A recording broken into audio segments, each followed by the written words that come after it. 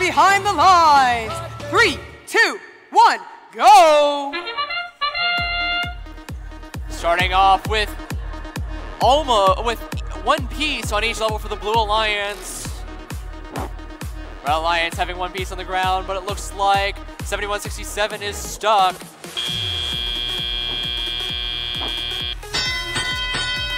As we move into teleoperated period.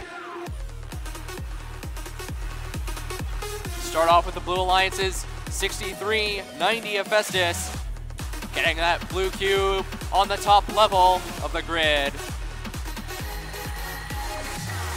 Followed by Hawaiian Kids getting that cone on the top level as well. Blue Alliance just placing these cubes and cones quicker than the Red Alliance. Right now, who's having trouble getting across the field.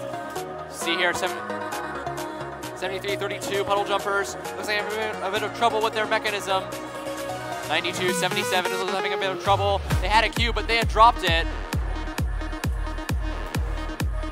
Red Alliance has a score of 8, so the Blue Alliance is 64. Blue Alliance having a hefty lead over the Red Alliance. Hawaiian Kids grabbing another cone, swarming around the field as one Alliance member places a cone, 2 Alliance members place a cone, and then 3 Alliance members place an extra cube.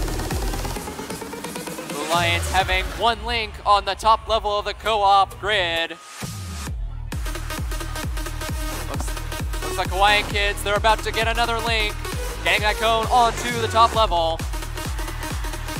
9277 getting their cone on the top level as well. But with 48 seconds left, we're about to enter the end game period.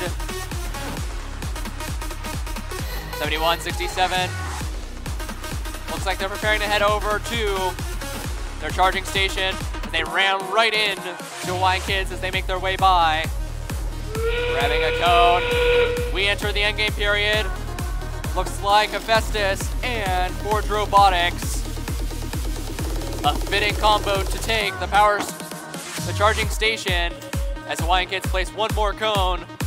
Red Alliance looks like they're trying to get 1 more cone in, but with 10 seconds left, looks like we won't even have that chance. Blue Alliance successfully docking for 3, 2, 1. That is game.